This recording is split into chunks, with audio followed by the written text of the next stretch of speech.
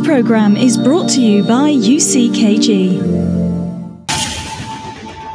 In the search for better chemical treatments to treat dependency, scientists from the National Institute on Drug Abuse, NIDA, in the USA, are dedicated to developing procedures to identify and study small groups of neurons which are related to the craving of drugs. The study takes into consideration that associations trigger a desire in the dependent to take drugs. When the dependent comes across something that reminds him about the drug, this small group of neurons is activated. Simultaneously, the memory of the drug is triggered, and the person feels an uncontrollable desire for the drug. This results in the addict being unable to control his behavior and causing those who have been abstinent to relapse, even though they are aware of the negative consequences, which may include losing their job or family, as well as health problems, says one of the scientists. They even add that today there is not a single effective medicine to cure addiction. That is why 70% of cocaine users relapse during a period of abstinence. Now, when it comes to alcohol, the number is higher. 80% of alcohol users relapse. Carrie Fisher said she had relapsed 1 month before her death in December 2016. At 60 years old, she suffered a heart attack. One of the American actress's friends told the media that she was very unsettled and she had been fighting a battle against alcohol abuse and LSD for many years. She was also receiving treatment for bipolar disorder, depression, and anxiety. For many, the process for the cure of a chemical or behavioral dependency includes ups and downs. Some health professionals see the relapses as normal. Is it normal to go back and forth with the same problem? A legal drug that is easily accessible with devastating power.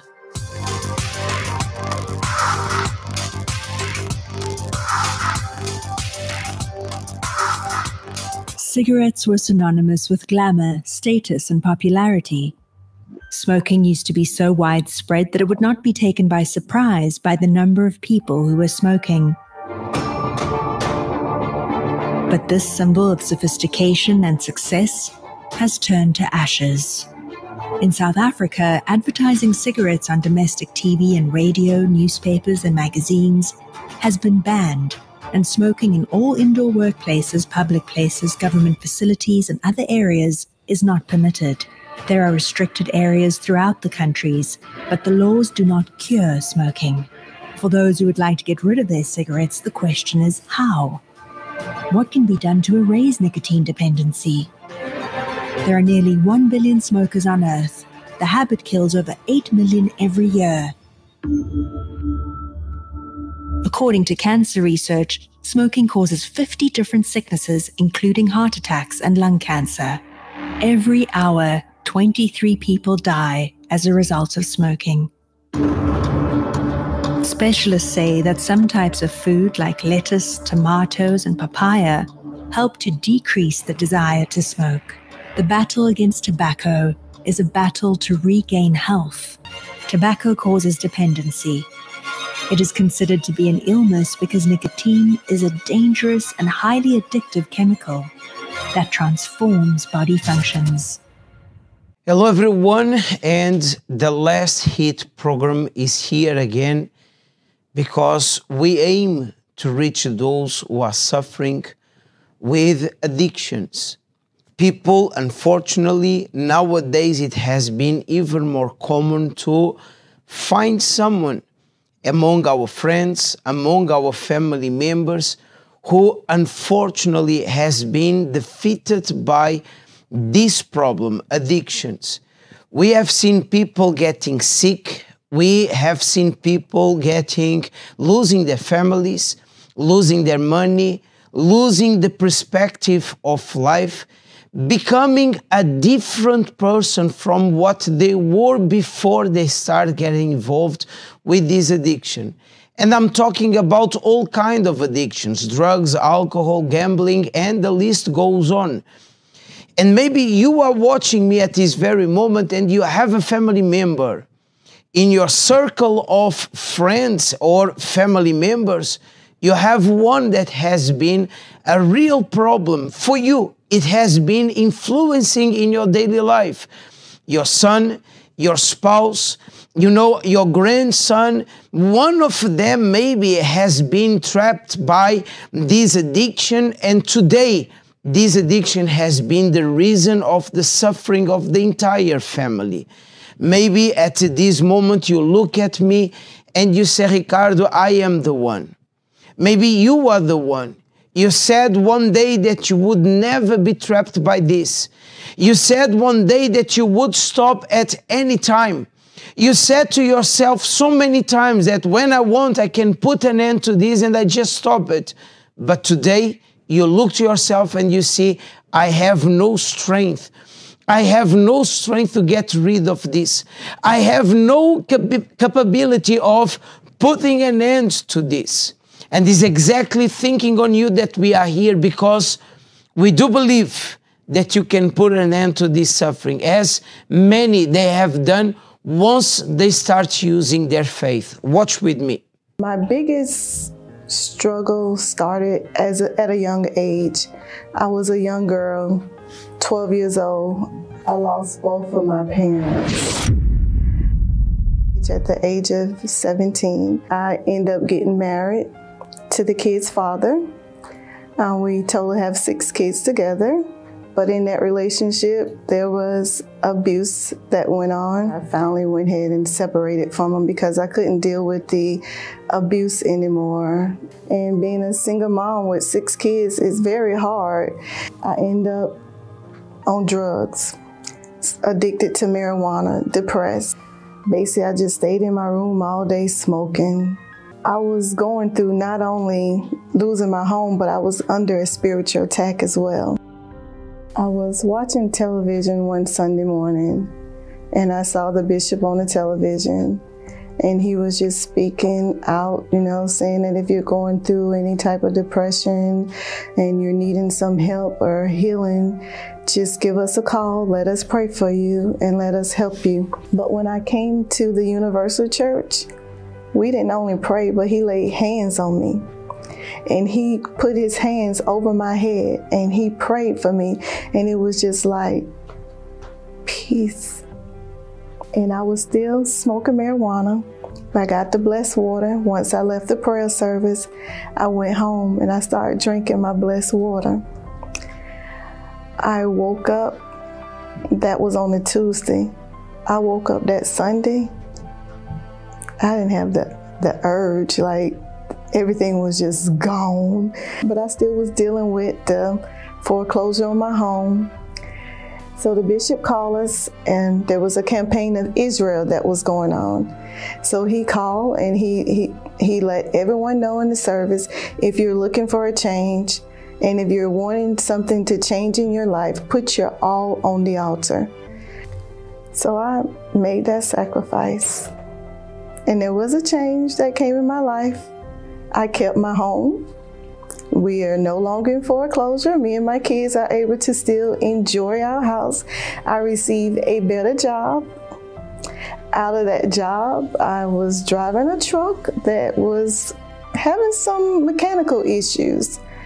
I was able to get me a new car, a better car, and to put that truck down. And me and my kids go on trips. We enjoy life.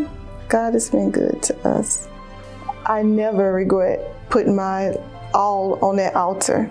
Never. I'll do it again. And Leticia is one of so many true stories that faith, when it's being used, can remove mountains. You see, this woman was going through so many problems. Leticia was having difficulties even to raise her children. And you can imagine, you can see the picture of what a woman is going through once is addicted, and at the same time trying to do everything at the same time, raising 6 children and not being able, and on the top of this, the addiction there, trying to take over and destroying the small things that this person still has. You know, you may look to Leticia and you may not have 6 children. You may say, my situation is not exactly the same, but it's not this the important or the main thing here. The main thing here is she was once with her life stuck because of an addiction, and today she got rid of it and her life is transformed. She could find a solution to this problem. You may say, Ricardo, that's not my addiction. It doesn't matter if it's not exactly the same addiction. What matters, and this is what I want to share with you, as Leticia could see the transformation in her life, she could put an end to that suffering. You can do the same. It can happen also in your life. Even if you say, Ricardo, I tried before, I've been using whatever people have been telling me to do, I've been trying to use my own strength, my own effort. I've been using all the tools that are available for me. But until today, I've been not able to get rid of this. It goes for 1 week or 1 month, but later on comes even stronger, regardless if it's the addiction of alcohol or drugs or gambling or pornography, whatever the addiction can be. You look at yourself and you see that the only thing that has been growing and becoming stronger is the strength of that addiction in your life. And you look, you see so many things that you already lost, from your family, your children, the relationship that you were in, even the physical things, the goods you had, such as house, cars, work, job, company, your own business. Maybe you are a very well-educated person, but one day you got involved with this addiction, and even your very good education is not capable of taking you from that situation. You have very good family members that they are willing to turn the world upside down in order to help you and to take you away of this. But because of your wrong decisions, because of what you have been doing, because of this addiction, they were forced not to abandon you, but you end up even by yourself, separating yourself from them. They want to help you, but they have a limit. And even their love is there, even if the willingness is there, they cannot help you, because at the end of the day, you know, there's something within you. There's an evil, let's say, a strength within you, that no matter how many times you say, I will stop it, I won't go back again, I will not get involved with this again, you end up going. You end up doing, you feel embarrassed with yourself, but you end up doing it. And this is why so many times family is set aside, because you see how much you are harming yourself and you are dragging your family into the same situation. And then you are there desperate because you cannot be with them, because you know that you are being the cause of their suffering, but at the same time you cry and you are desperate because you love them, you want to be close to them. You want to help them, you want to be a reference for them, but you couldn't be because of this addiction. You know, it's time for you to change. Even you say, it's a family member, Ricardo.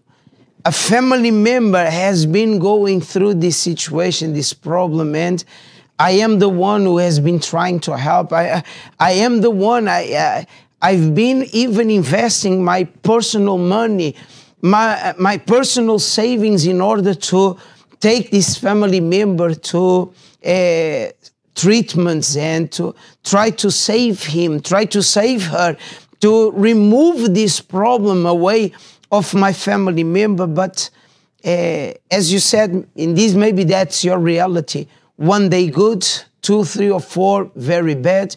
And 1 week, it seems that now is going to be on track and get rid of this.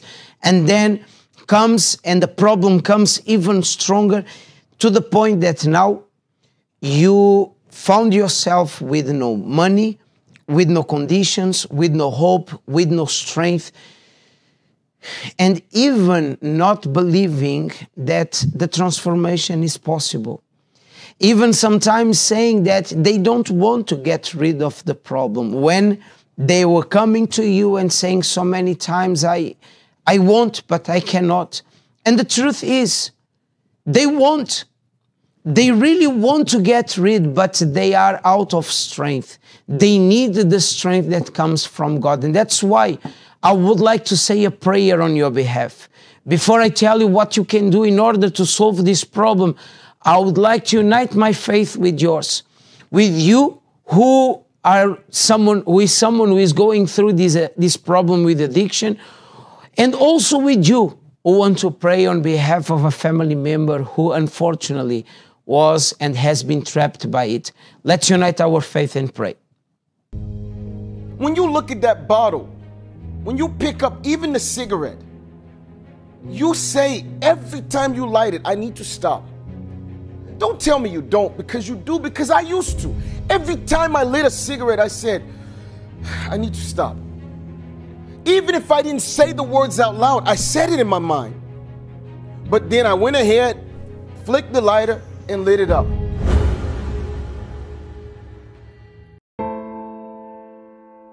When we pray to God, we can receive strength, courage, faith, peace, and anything we sincerely ask for. Take advantage of this moment, close your eyes, and raise your thoughts to God. It's time to pray.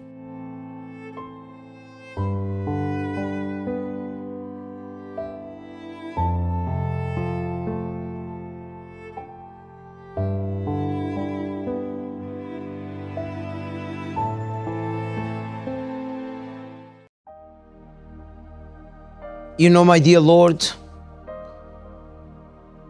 it is very difficult for someone who has already spent all his money, savings. My Lord, it is very difficult for this person who has turned the world upside down in order to get rid of this addiction, trying to help a family member, my God, to get rid of this addiction, and with no success until now. And even it is even more, you know, my God, distressful when we see that all these efforts, all these works, and everything that has been done, it has been useless, my God, because at the end, everything has been lost, but the problem is still there. All the money has gone, but the addiction is still there. You know, my Lord, the family or the strength, the willingness, you know, my Lord, the determination in helping, in trying to do something is already gone, my Lord, or is extremely weak, but the problem is there, and by the day even stronger, my Lord. And so many times people, they end up giving in to this situation, saying, I cannot do anything else. They even believe I was born to suffer with this. And when this is not real, my Lord, you died on the cross exactly to give this woman the life that she is looking for. You died on the cross to set this man free from whatever he has been going through. So through this prayer, my Lord, I unite my faith with this person and I ask, help them. Help them, because if you are not doing it, no one can do it. If you are not, my God, giving the strength, no one can give it.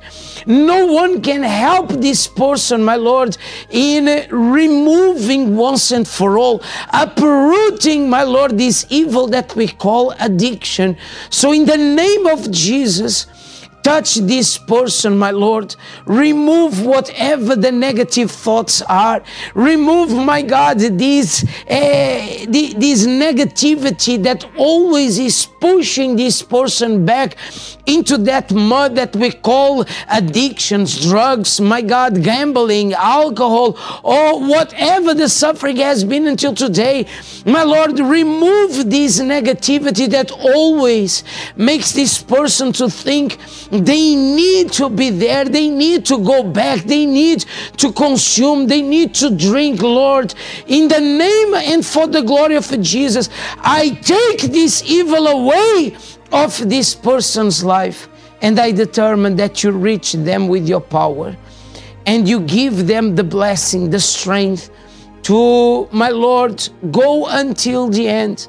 No matter how difficult it has been or it is, you give them the strength by faith to take that step forward. And step by step, my Lord, moving forward, they will reach the deliverance, the blessing. My God, they will reach the life they have been looking for. This is what I pray and I determine in the name and for the glory of Jesus. Amen. Amen. Listen, we have been praying every day, and we are having a very strong purpose of faith based in the book of Ezekiel chapter 37, where it talks about the valley of dry bones. And you know, sometimes people, they look, they see their lives, and when they picture what is going on in their lives, they see themselves as a life or a valley of dry bones.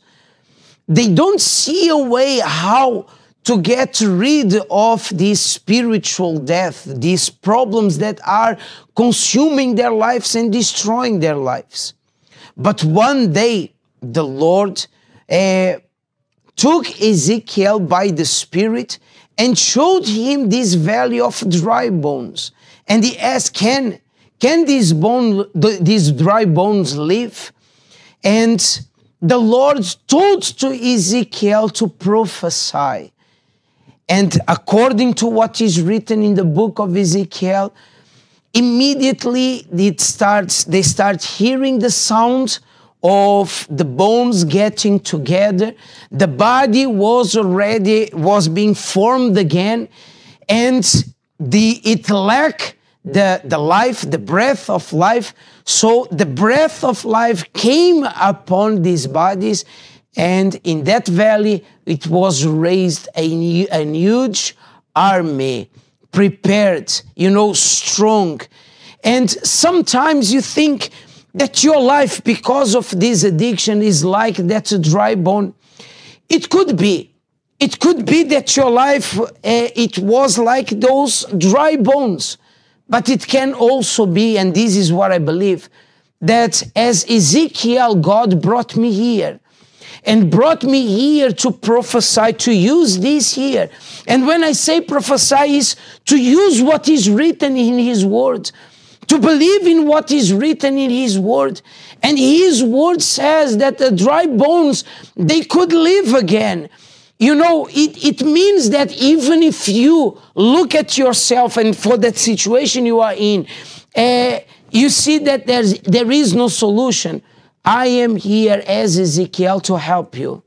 I am here to help as Leticia. Do you remember the testimony? As she was helped. But in order for you to be helped, you have to be here this coming Sunday, 3 p.m. You must be here with me, because that's the only way that I can help you. So many people, they ask, but isn't God everywhere? Isn't God in every place? Yes, it is. He is everywhere. But when you leave your house, when you leave the place that you are in, and you are coming to us, you are manifesting your faith. You are taking steps of faith. From the moment, this very moment now that you say, I'm going to be there, you are already using your faith. You are already believing that the Lord, the only God, the one that is written here in the Holy Bible, He will help you as He helped Letitia. And we, as His prophets, we are going to be here to help and to set you free from this situation that you have been living in.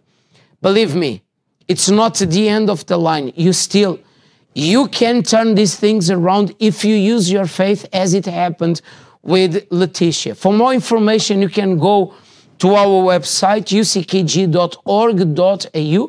You have our helpline center available where you can call to talk to one of our pastors.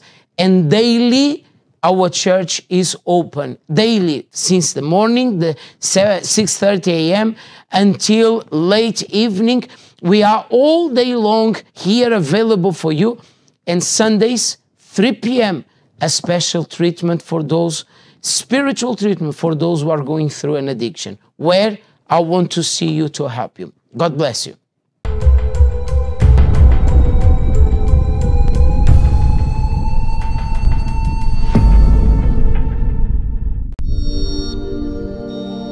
This program is brought to you by UCKG.